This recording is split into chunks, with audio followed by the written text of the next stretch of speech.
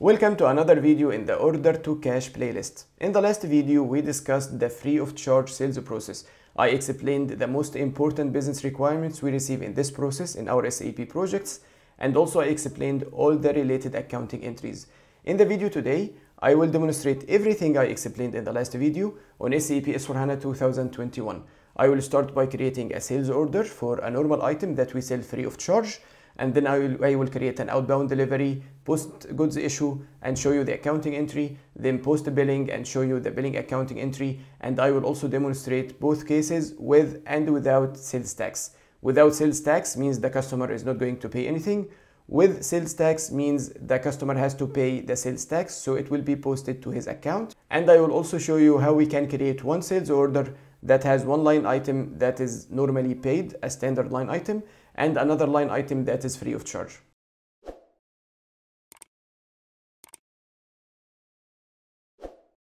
To prepare my SAP S4HANA 2021 system for the demo today, I had to do some configuration steps.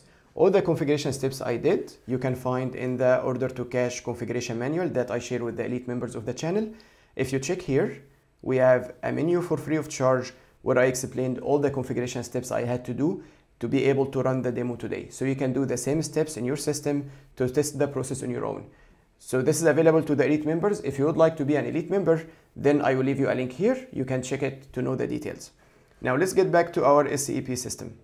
So I will start by creating a sales order to sell a normal item, but we will sell it free of charge. To create the sales order, the transaction is VA01. Here the order type, I am using the completely normal order type, OR. So the process is actually same as selling a standard item. So we are selling a normal product using the standard order type for sales. And the only difference is in the item category in the sales order and some other things. I will show you now. So first we have here the order type, OR. Then I have my sales organization, distribution channel 10, division 00. Then I will insert my customer and then customer reference, let's say free of charge, demo 1, and the required delivery date, let's say 01/07/2023. And here we have the material. So I'm using a completely standard material. So this material is not a free material or something. This is a completely normal product that I normally sell for a price, but this time I'm going to sell it free of charge. So I inserted the material code and then enter. And let's say we are going to sell 100 items to the customer. And then here is the first difference from the standard process. But before I do this, let me show you the sales conditions. So far, this is a completely standard sales process. If we go here to the item conditions, you can see that we have the price 16, and then we have the number of items is 100. So the total is 1,600, 16 by 100. And then we also have some output tax, and we have our internal price. So this is a completely normal sales process. Now let's do the first change. So I will go back to the overview here. And then if we go here to the right, we have the item category. And I'm going to change this to TANN. So this is the standard item category that's created by SAP for free of charge. Once I insert TANN and enter, you get this message, new pricing performed for item 010. Okay. And then now if we go to the conditions, we can see we have the price 1,600, and then we have the output tax, and then we have a 100% discount here. So as you see, the discount is 1,600. So now we have a price of 1,600, discount 1,600, so the net is 0. So the customer is not going to pay this amount. And if you check here, we have the net is 0, but we also have the tax 112, because here we have 7% tax. Let's make this 10% to make it easier to calculate. So now we have the tax 160. If I continue like this, it means that the customer is going to pay only the taxes. If I don't want the customer to pay tax, or if in our case we don't have sales taxes, then I will just click on the line, remove it, or let's come here and insert 0, and now we don't have any taxes. So this is the case. Of course, normally in the normal sales process, you wouldn't be able to change the output tax, but I changed my configuration to make it manual in order to be able to demonstrate this easily without having to change the tax codes. So here we have our output tax is 0. So let's proceed like this. In this case, the customer is not going to pay anything at all. No taxes and no price. So now let's go back. And if I proceed like this, so if we go here to the details, And let's go to shipping first to insert my storage location. So this is similar to the standard process 171B. And then if we go here to schedule lines, here we have something called the schedule line item category. And this is what determines the movement type that will be used in the goods issue. And the movement type is what determines what GL account will be used in our accounting posting when we post the goods issue. I have already explained everything related to the material management account determination. So the link between the movement type and the GL account, I have already explained all of this in the playlist of material management account determination, so I'll not go into the details. But if we change the schedule line item, the schedule line category here, this can change the movement type that's used in the post goods issue, which can change the GL account that's used in the posting, so the cost of goods sold account. And as I explained in the last video, most of the time the customer would ask to, when I say the customer, I mean the company that's implementing the SAP, they would ask to have a different account from cost of goods sold when they post free of charge. So in this case, I have defined here a new line schedule line category. I called it Z1, and this one I mapped to the movement type 901, which will post to a different account from cost of goods sold. Let's proceed with the process and I will show you this. So first, you need to understand that if I keep this as CN, then when we post the goods issue, we will have the standard entry, debit to cost of goods sold and the credit to stock. Or maybe I should show you this. So let's do this. The video will be a little longer. Let me show you this so you can see the difference when we change the schedule line category. So I'm keeping this as CN. This is the standard item schedule line category. And then I'm not going to change anything else. I will save. And we have the order number is 661. Now I click on sales order and deliver. So this is transaction VL01N. And the shipping point is 1710. And here I will choose selection date after our delivery date. So let's say, for example, 10/07/2023. And here I will go to picking. So we have storage location, delivery quantity, picked quantity, let's say 100 also. And then post goods issue. Now to display the accounting entry, let's go to outbound delivery, display, and then go to the document flow here, goods issue delivery. So this is the material document, display document. So here we can see the movement type. So the movement type is 601, goods issue delivery. This is the standard process. Now if I go here to the accounting entry, you can see the entry is credit to finished goods stock and debit to inventory change cost of goods sold. So this is the standard process. Here we post it to cost of goods sold. It didn't go to a separate account that is made for free of charge. Why? Because we use the standard schedule line category.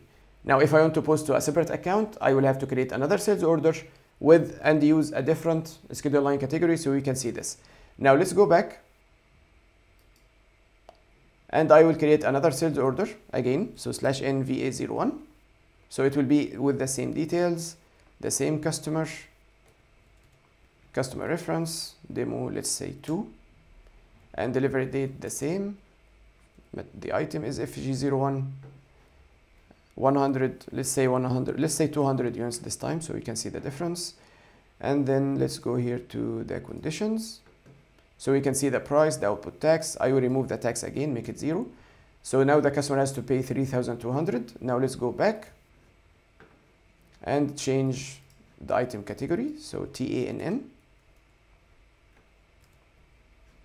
New pricing performed.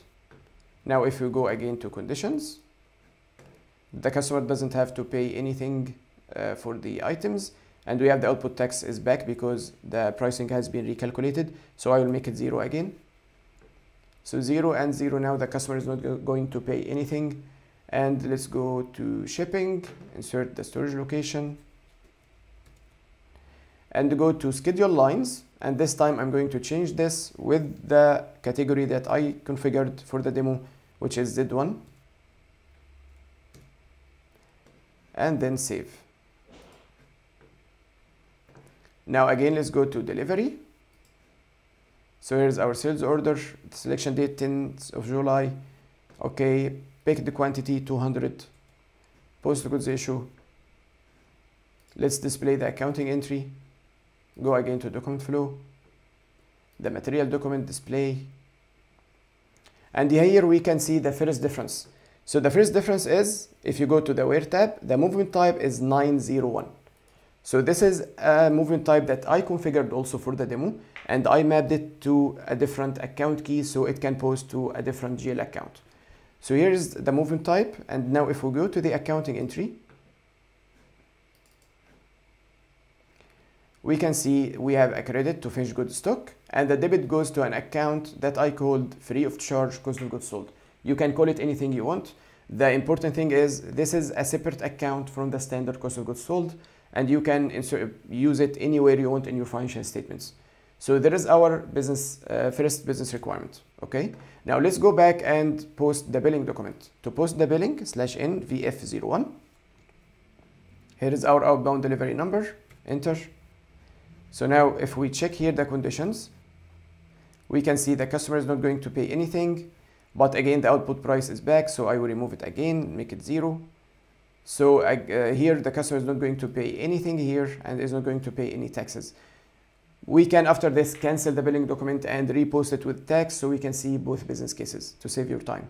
So anyway, now if we post the billing document like this, the customer is not going to pay anything. So let's post and display the accounting entry. So billing document, display, and then go to accounting document. And the accounting entry is a debit to revenue domestic products and a credit to revenue domestic products. So as I explained in the last video, we can have both the discount and the sales price posted to the same sales account. So this way we have no impact on our sales revenue, because in this case we don't actually have any sales revenue. Or we can configure the system to post the debit line to a separate expense discount account. I have already explained how we can configure the account determination for sales conditions in the sales and distribution account determination playlist. I know that I mentioned this a lot, but I have really explained this in details. So there is a playlist for MM account determination, another playlist for S&D account determination, where this was all explained. So in order, you can easily configure SAP to post the discount to a separate account. Okay. So here's our second business requirement. As you see here, there is nothing posted to the customer account, so the customer is not going to pay anything. Now let's go back and insert some taxes so we can see the impact on our accounting entry. So I'm going to reverse this billing document or cancel it. So here let's go to cancel and then enter. So it will be canceled. Post. So now the billing document has been cancelled. Let's post it again with taxes this time. So go back to VF01. And I have lost the outbound delivery number. So let's go and get it. So VL03N. Here is our outbound delivery number. Insert it here, enter. Let's go back to conditions. Now this time I'm going to keep the tax. So if I post like this, the customer should be charged for 224 USD for the taxes. Now let's post. And again display the accounting entry. Accounting document. So now as you see, we have first a debit to receivables domestic on the customer account of 224. And then we have a credit to the sales tax accrued for 224. And then we have the two lines for revenue domestic products for the sales price and the discount, the same two lines that were in the last entry. So now you understand how we can configure the process to satisfy all the business requirements we have in the free of charge sales process.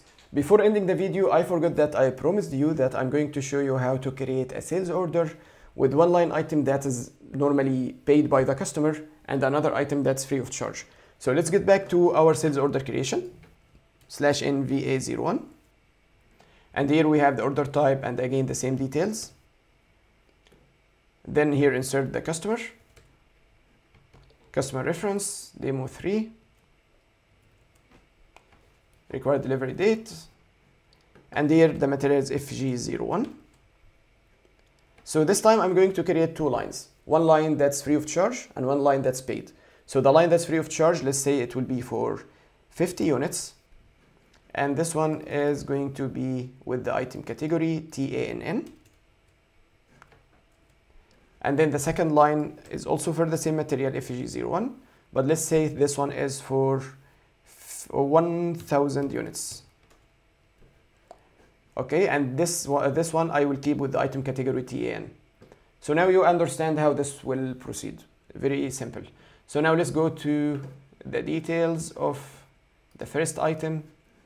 Go to shipping, insert the storage location.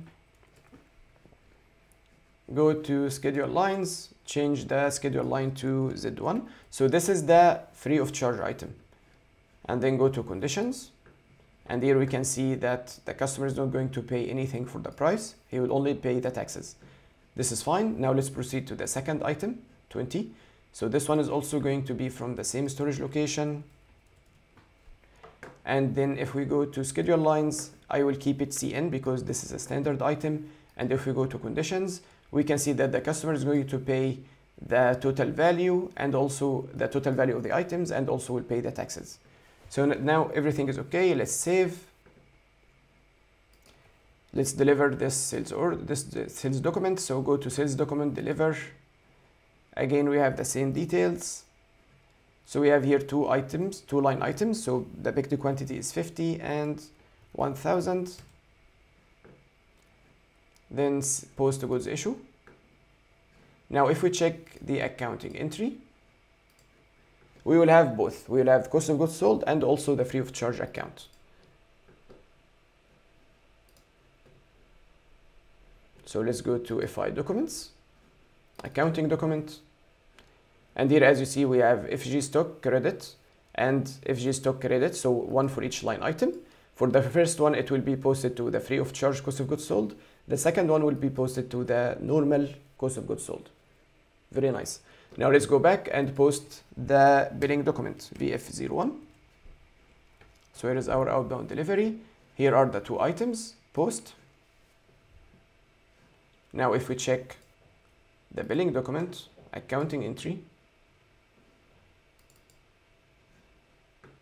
we can see here the receivables domestic is for this amount. So this is the value for the items that are going to be charged to the customer plus the sales tax that is on the free of charge items plus the sales tax that is on the paid items. So here we have the customer is going to pay 17,000 something. We have revenue domestic products credit for this amount, and we have revenue domestic product debit for the value of the free of charge items, and we have two lines for output tax. This is it. Now you understand how to run the process to satisfy all the business requirements for the free of charge sales process.